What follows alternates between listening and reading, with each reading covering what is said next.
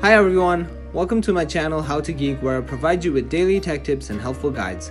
In this tutorial, I'm going to show you how you can fix your login errors in ItsMe.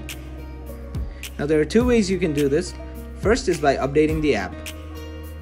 So go to the App Store, tap on the search bar, and type in ItsMe.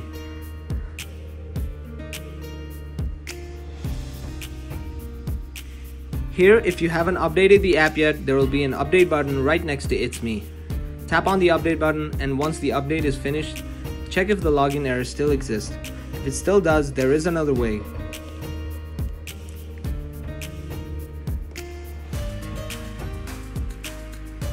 Tap on Settings,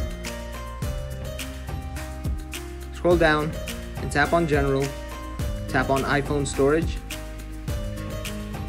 Scroll down until you find ItsMe. Once you find it, tap on it.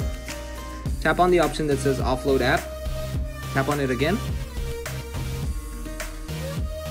Tap on the option that says Reinstall App.